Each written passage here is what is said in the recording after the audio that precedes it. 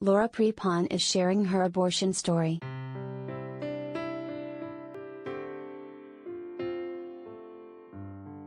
Following the U.S. Supreme Court's recent decision to overturn Roe v. Wade, the landmark case which protected one's choice to have an abortion in every state, the Orange is the New Black actress, 42, reflected on her decision to abort a previous pregnancy.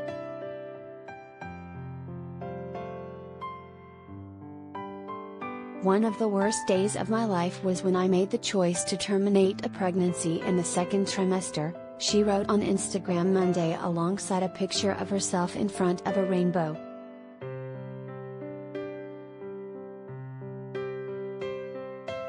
"The devastating truth is that we found out the fetus would not survive to full term, and that my life was at risk as well," she explained.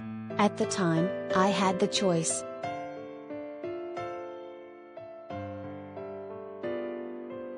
Prepon continued, "Everyone has their own story for seeking out this medical procedure, and I empathize with anyone who's been faced with this impossible decision.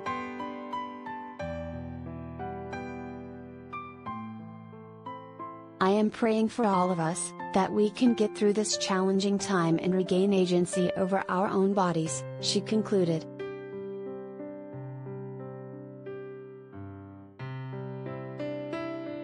Roe v. Wade was overturned by the Supreme Court on Friday.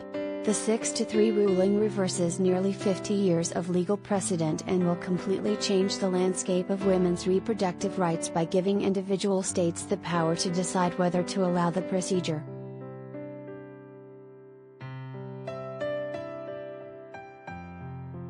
Since the decision, Arkansas, Kentucky, Louisiana, Missouri and South Dakota have already banned abortion after putting trigger bans in place that governors enacted after the Supreme Court ruling.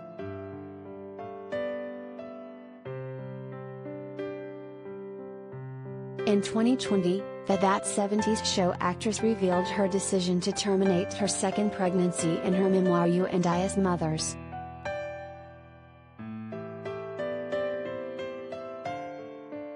After Prepon and her husband, Ben Foster, had their daughter Ella in 2017, she became pregnant again in 2018. Eager to share the news with loved ones, she and Foster, 41, held off until they scheduled a sonogram at 16 weeks.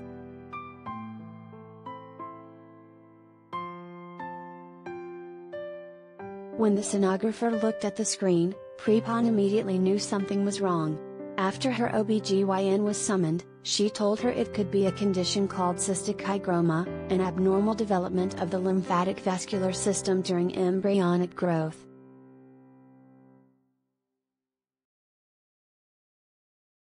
After an echocardiogram, the condition was confirmed.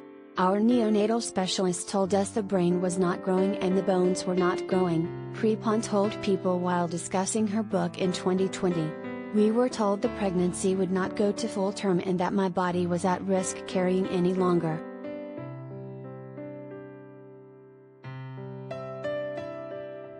Ben held me as I cried," she shared. "We had to terminate the pregnancy.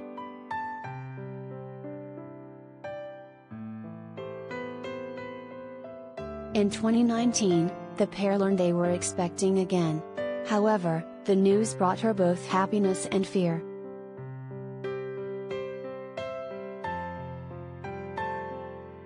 "I couldn't fathom going through it again," said Prepon. "When the news began to sink in, we realized we're going to go on this journey again and bring our daughter a sibling.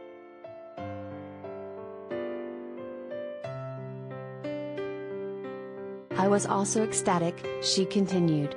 "I mean, it's magical.